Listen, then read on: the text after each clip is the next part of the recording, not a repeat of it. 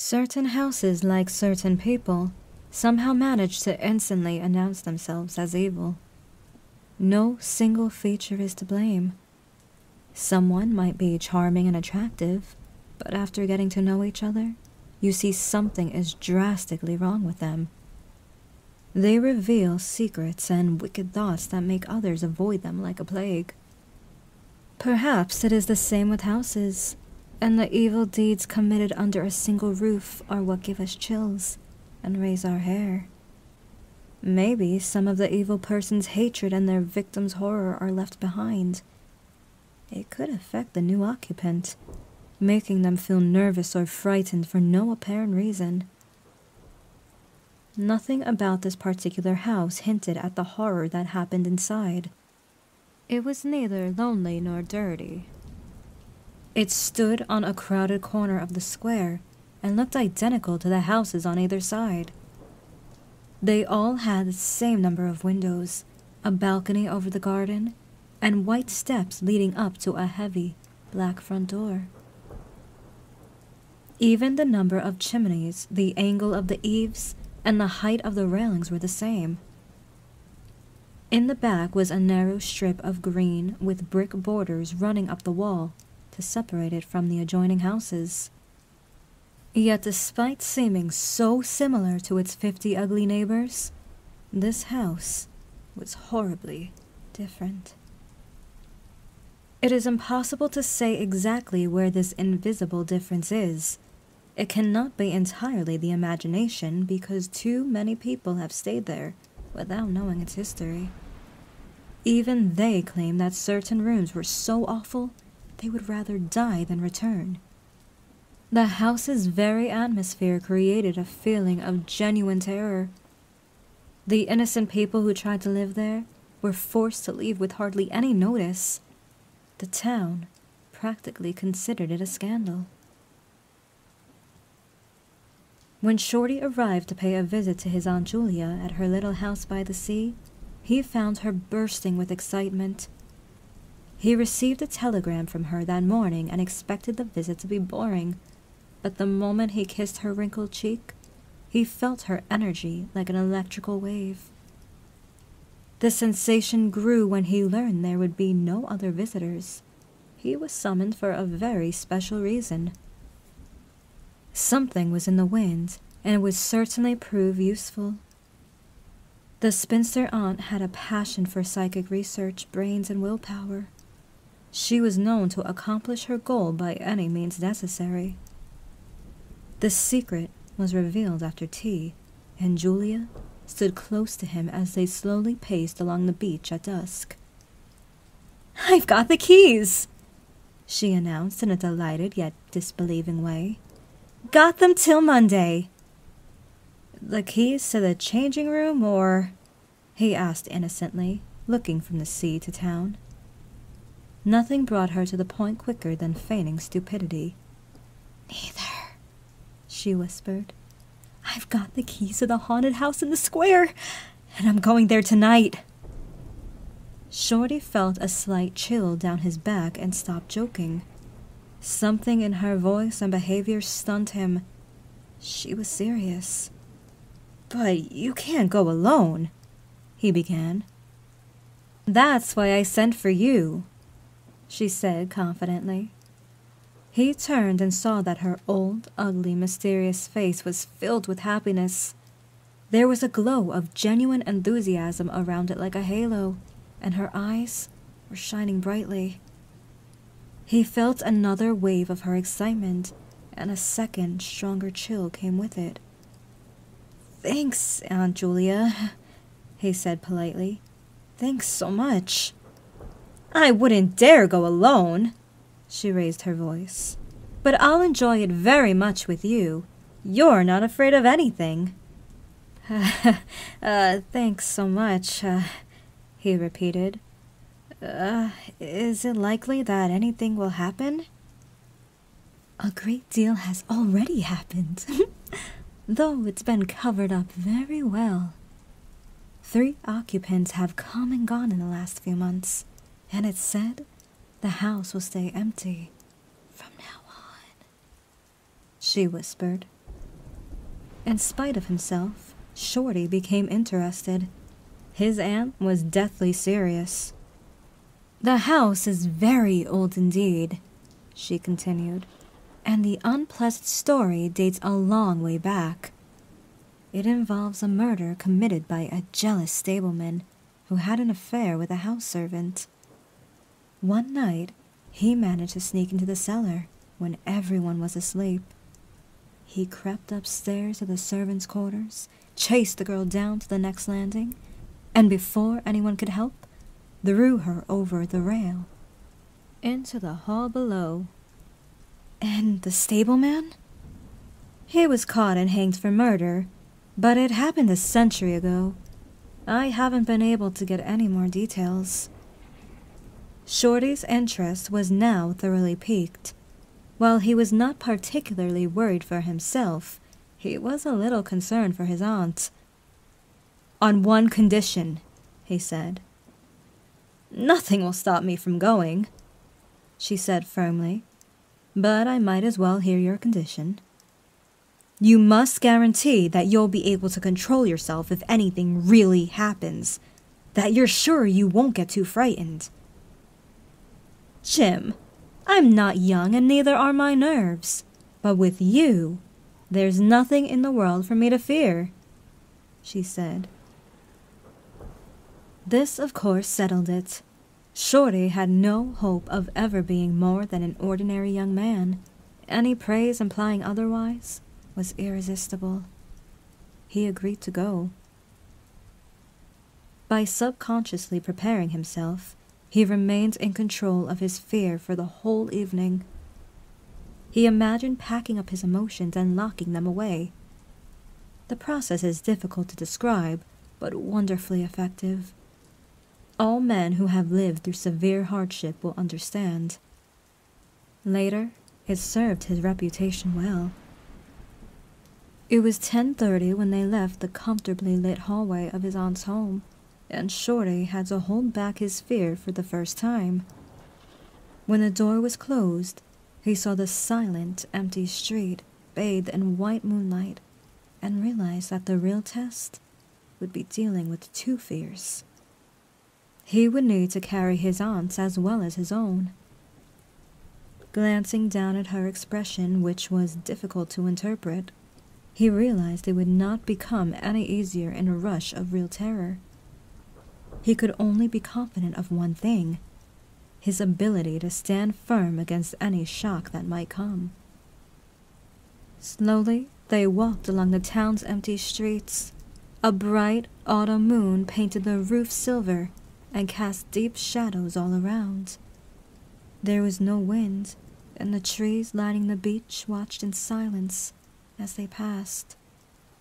Shorty did not reply to his aunt's occasional remarks. He understood that she was mentally preparing, distracting herself from thinking unnatural thoughts. Few windows were lit, and smoke rose from even fewer chimneys. Shorty was already noticing these small details when they stopped at the corner to read the name on the house. Without speaking, they turned into the square and walked to the side that lay in shadow. "The house number is 13, a voice whispered. Neither of them said more about the obvious reference. Instead, they continued walking in silence. Halfway across the square, Shorty felt an arm slip quietly but purposefully into his own, and he knew their adventure had truly begun. His aunt was already succumbing to the house's influence. She needed support. A few minutes later, they stopped in front of a narrow, ugly-shaped house that rose tall into the night and was painted a dingy white. The windows, which were missing their shutters and blinds, stared down on them, shining in the moonlight. There were weather streaks in the walls, cracks in the paint, and the balcony bulged out from the first floor unnaturally. But the pitiful appearance did nothing to warn of such an evil character. Checking over their shoulders to ensure they were not followed, they ascended the steps with confidence and stood against a huge, foreboding black door. They were hit with a wave of nervousness, and Shorty fumbled with the key for a long time before getting it into the lock. For a moment, they both hoped it would not open. They felt various unpleasant emotions as they stood on the threshold of their ghostly adventure. Shorty, struggling with the key and hindered by the weight on his arm, felt the importance of that moment. It was as if the whole world were watching through his eyes and listening to that grating noise. A stray puff of wind wandered down the empty street and rustled the trees behind them.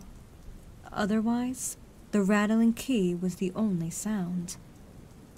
Finally, it turned in the lock, and the heavy door swung open to reveal a large gulf of darkness. With a last glance at the moonlit square, they quickly went inside, and the door slammed with a roar that echoed through the empty halls. Another sound was heard, and Aunt Julia suddenly leaned on her nephew hard enough to knock him off balance. He had to take a step back to avoid falling down. A man had coughed right next to them in the darkness. Thinking it could be a prank, Shorty quickly swung his heavy stick toward the sound, but nothing was there. His aunt gave a little gasp. "There's something here. I heard it," she whispered. "Be quiet. It was only the front door," he said sternly.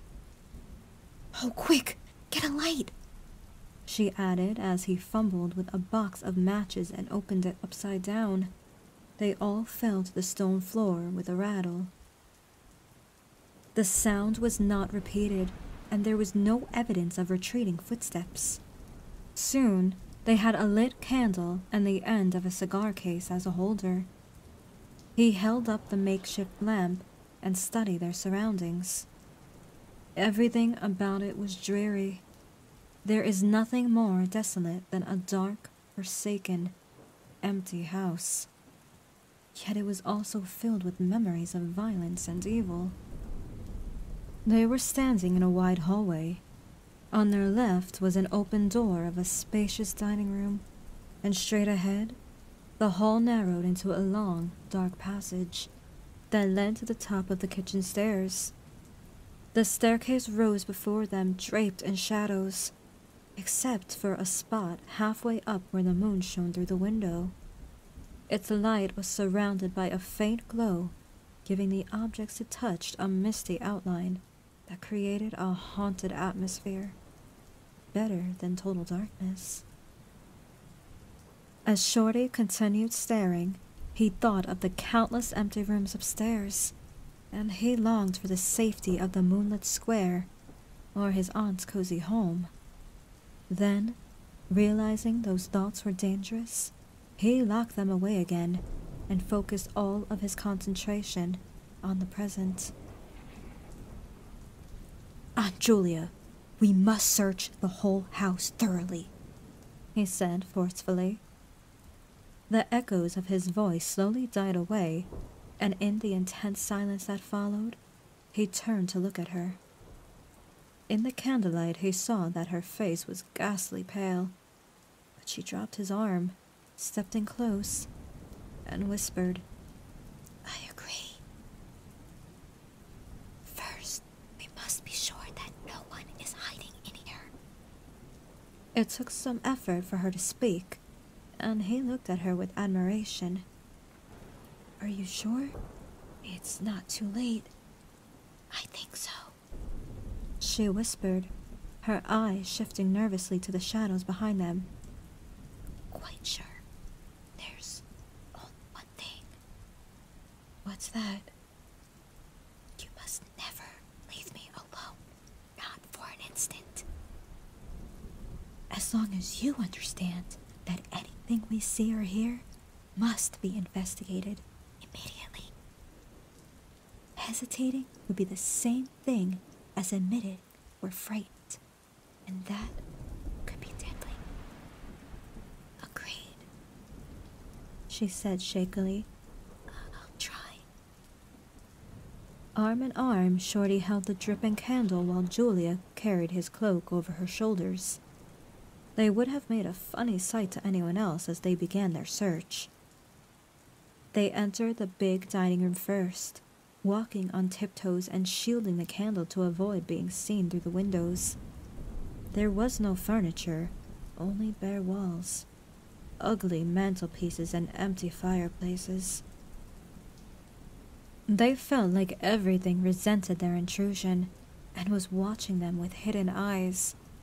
Whispers followed them, shadows darted around silently, and it always seemed as if something were standing right behind them, waiting for an opportunity to hurt them. There was a sense that whatever normally occurred in the empty room had been paused until they were out of the way again. The entire building's dark interior seemed to become a malignant presence. It rose up, warning them to mind their own business, and the strain on their nerves increased every moment. From the gloomy dining room, they passed through large, folding doors into a sort of library or smoking room. It was equally as silent, dark and dusty. From there, they returned to the hall near the top of the back stairs. Here, a pitch-black tunnel opened into the lower regions, and they only hesitated for a minute. With the worst of the night still to come, it was essential to search every area. Aunt Julia stumbled on the top step. Their descent was poorly lit by the flickering candle, and even Shorty almost tripped. "Come on," he demanded, voice echoing off into the dark, empty spaces below. "I'm coming," she faltered, grabbing his arm rougher than necessary. They descended the stone steps unsteadily. The air was cold, damp, and smelly. The stairs led along a narrow passage and into a large kitchen with high ceilings.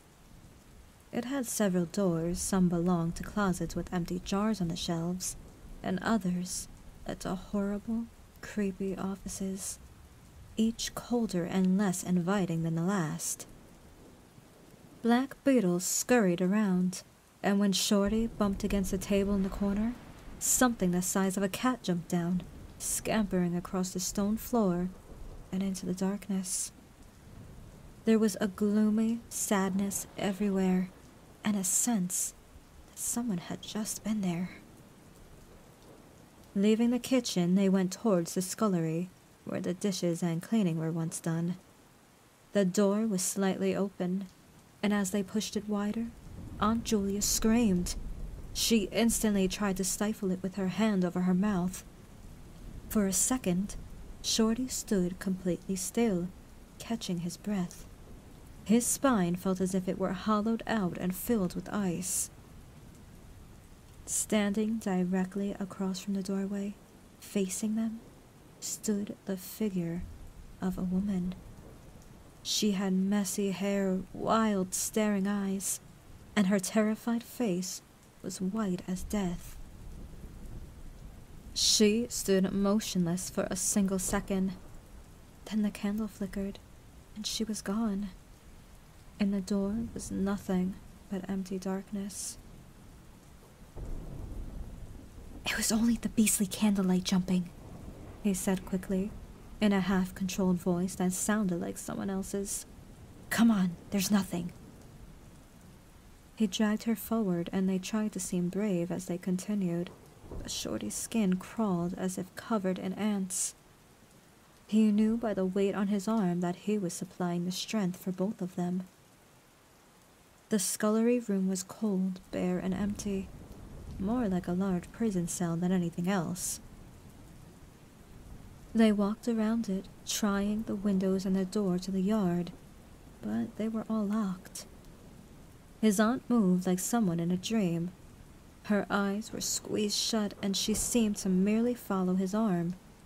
Her courage amazed him.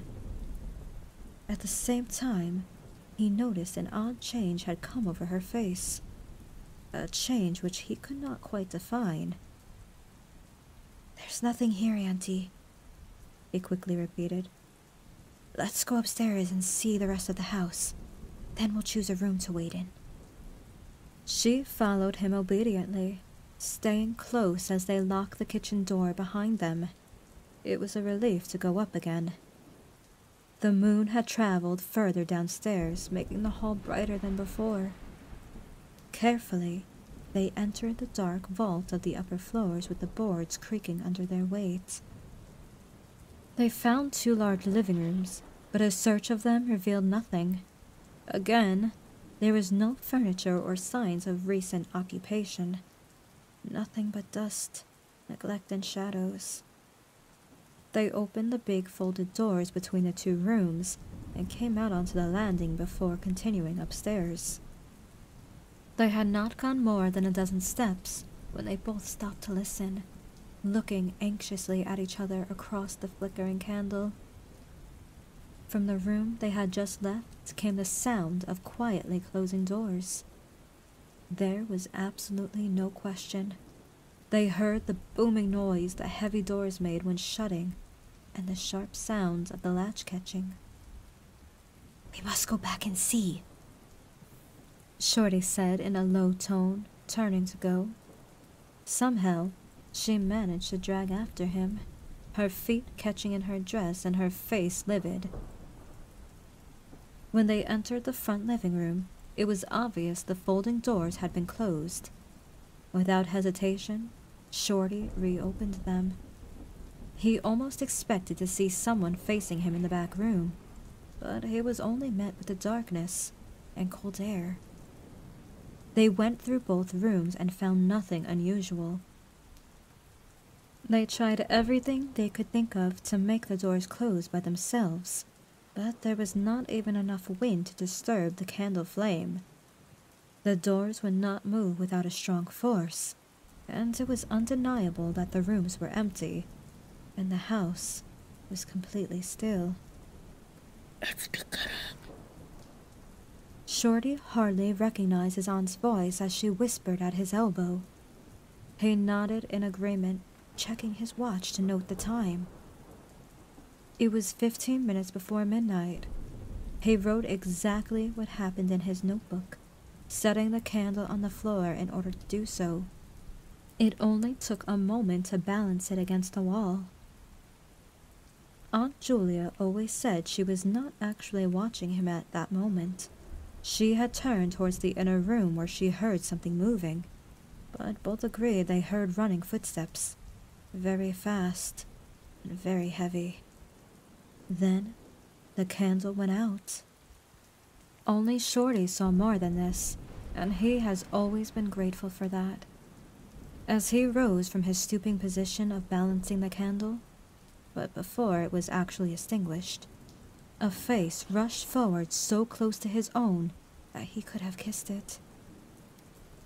The man's face was filled with passion, had thick, dark features, and angry, savage eyes. It belonged to a common man, but it was bursting with intense, aggressive emotions.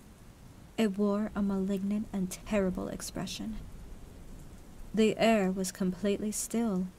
There was no movement aside from the muffled sound of running feet, the apparition's face, and the extinguishing of the candle. Shorty let out a cry, nearly losing his balance as his aunt clung to him with her full weight in a moment of terror. Fortunately, she had not seen the face, and was able to regain control almost immediately. After he was able to get free, he struck a match. The glare chased away the shadows on all sides as his aunt knelt to retrieve the cigar case with the precious candle. Then they discovered that the candle had not been blown out at all. It had been crushed out. The wick was pressed down into the wax, which was flattened by something smooth and heavy. How his companion overcame her terror so quickly, Shorty never properly understood. But his admiration for her increased tenfold and inspired his own courage. For that, he was undeniably grateful. The evidence of physical force they had just witnessed was equally unexplainable. He immediately suppressed memories of hearing about physical mediums and their dangerous phenomena. If those were true, and either himself or his aunt was unknowingly a medium, it was meant that they were helping to focus the forces of a haunted house, already at full charge. It was like carrying an open flame among uncovered supplies of gunpowder. So, with almost no thought, he simply relit the candle and proceeded to the next floor. The arm in his trembled, and his own steps were uncertain, but they continued being thorough. After the search revealed nothing, they climbed the last flight of stairs to the top floor. Here they found a cluster of small servants' rooms with broken furniture, dirty chairs, cracked mirrors, and decrepit bedsteads. The rooms had low, sloped ceilings, cobwebs, small windows, and badly painted walls. It was a depressing and dismal area they were glad to leave behind. They entered a small room on the 3rd floor at the stroke of midnight and prepared to make themselves comfortable for the night. It was totally empty and once used as a closet. It was said to be where the infuriated groom had caught his victim. Outside, across the narrow landing, began the stairs leading to the servants' quarters, where they had just searched. Despite the cold outside, there was something in the air that cried for an open window, but there was more. Shorty could only describe it by saying that he felt less in control of himself here than in any part of the house. There was something that preyed directly on the nerves, wearing down one's resolve and weakening his will. It took less than 5 minutes in the room to realize this, and it was during that time he lost all of his energy, which for him was the worst scare of the whole experience. They put the candle on the floor, leaving the door open a few inches so there was no glare to confuse their eyes and no shadows to dart around. Then, they spread a cloak on the floor and sat down to wait with their backs against the wall. Shorty was within 2 feet of the door. He had a good view of the main staircase leading down into darkness and the start of the servants' stairs going to the floor above. His heavy stick laid nearby within easy reach. The moon was high above the house. Through the window, they could see the comforting stars like friendly eyes watching from the sky. One by one, the clocks in town struck midnight, and when the sounds died away, the deep silence of the windless night fell over everything. Only the far-away boom of the sea was heard as hollow murmurs. Inside, the silence was awful. Any minute it could be broken by terrifying sounds. The strain of waiting was harder on the nerves. They whispered when they talked, their voices sounding odd and unnatural. The chill in the room was not completely due to the night air, and it made them cold. Whatever was influencing them slowly stole their confidence and ability to make decisions. Their self-control was declining, and the possibility of real fear took on a new and terrible meaning. Shorty trembled with worry for the elderly woman by his side. Her stubbornness could only protect her against so much. He heard the blood pumping in his veins. Sometimes it was so loud he thought it was preventing him from hearing other sounds coming from deeper within the house. Every time he focused his attention on the noises, they stopped instantly and never came any closer. He could not shake the idea that something was moving in the lower parts of the house. The living room floor, where the doors were strangely closed, was too close. The sounds further away than that. He thought of the kitchen with its scurrying black beetles, and of the dismal scullery, but they did not seem to come from there either. Surely they were not outside of the house. Suddenly, he understood the truth, and for an entire minute, he felt as if his blood had turned to ice. The sounds were not downstairs at all. They were upstairs. Somewhere among those horrid, gloomy servants' rooms with their broken furniture, low ceilings and cramped windows, where the victim was first awakened and chased to her death.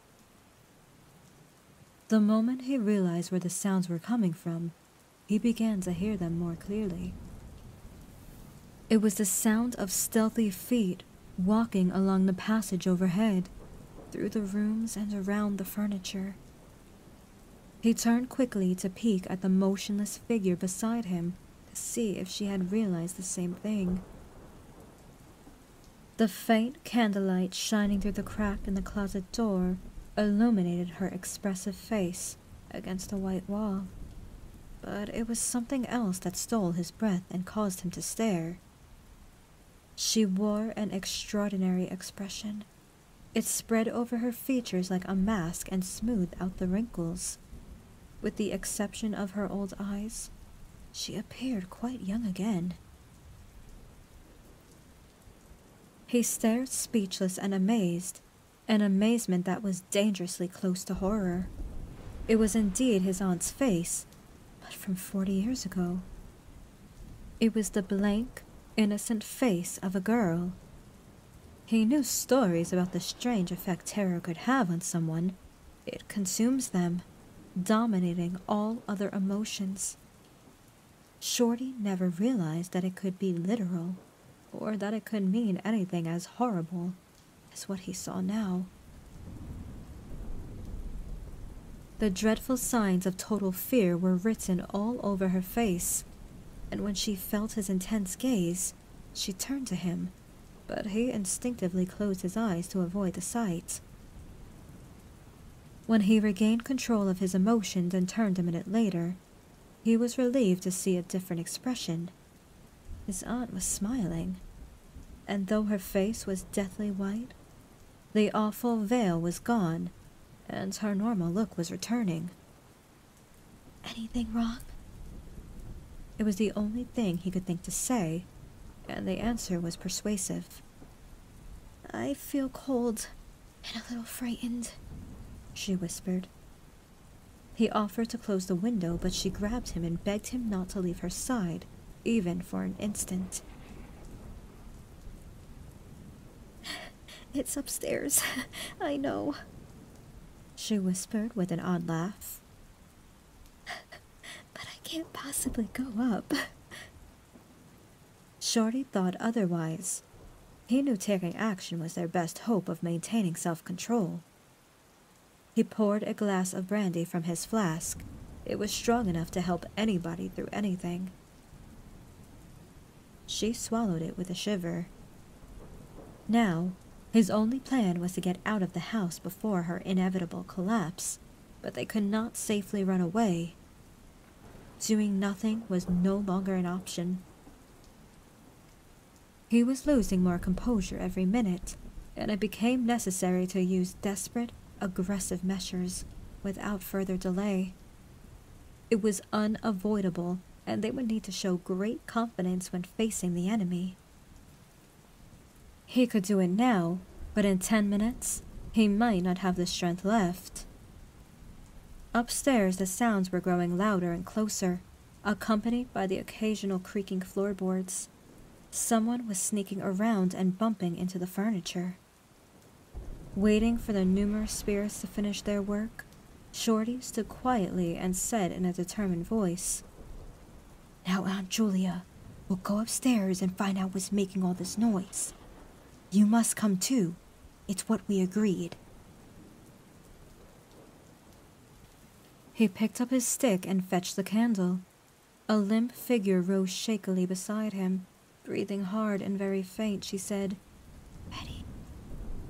The woman's courage amazed him. It was much greater than his own. They moved forward with the dripping candle, and this trembling, white-faced old woman was the true source of his courage. It held something that both shamed him and supported him. Without it, he would have failed long before.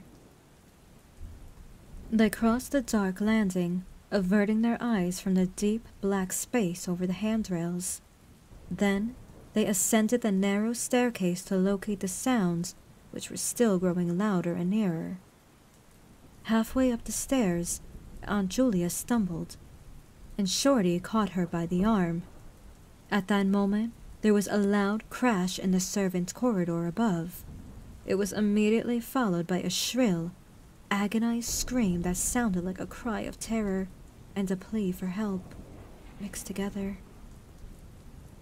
Before they could move aside or go down a single step, someone came rushing towards them from above, taking the stairs 3 at a time. The steps were light and uncertain, but close behind them was the sound of a heavier person walking, and it shook the entire staircase. Shorty and his companion had just enough time to flatten themselves against the wall when the jumble of flying feet reached their location. 2 people dashed through the tiny gap between them at full speed. It was a midnight whirlwind of sounds crashing through the empty building. The 2 runners kept going and were already racing across the creaking boards below. But Shorty and his aunt saw absolutely nothing. Not a hand, arm, face, or even a shred of clothing. There was a pause before the one being chased ran into the room, which Shorty and his aunt had just left. The heavier one followed, and there was a scuffling sound with smothered screaming. Then came the step of a single, heavy person on the landing. A dead silence followed for half of a minute before they heard the sound of rushing air.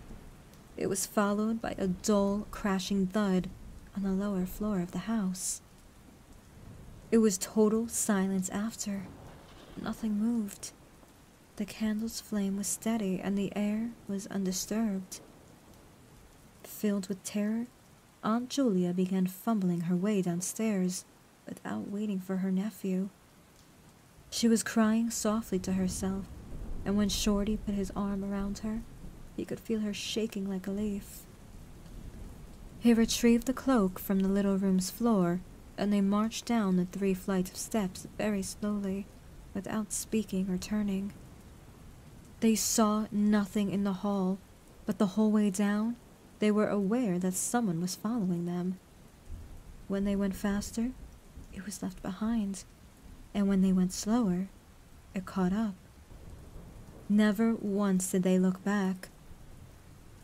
At each turn on the staircase, they lowered their eyes to avoid the horror they might see above. With trembling hands, Shorty opened the front door. They walked out into the moonlight and breathed in the cold night air blowing in from the sea.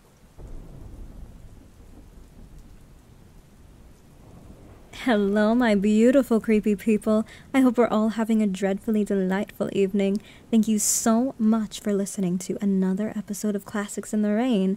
If you like what you heard, please be sure to check out Paige Turner. I've linked all of her socials in the description below. If you like what you heard on my end, and I'm sure that you did, please be sure to subscribe. If you're already subscribed, why not share, like, and comment, as it helps my channel to grow. Did you know I have a Patreon? Well, I do. A huge shout out to my army and Knights of the Living Dread: Derek Weber, PA Nightmares, Anthony Anderson, Nathaniel J. Nelson, Teddy Dog, Blake Blizzard, and Lady Dracard. Your overwhelming support means so much to me, and I truly appreciate you. Well, that's all for tonight. Stay spooky, my lovelies.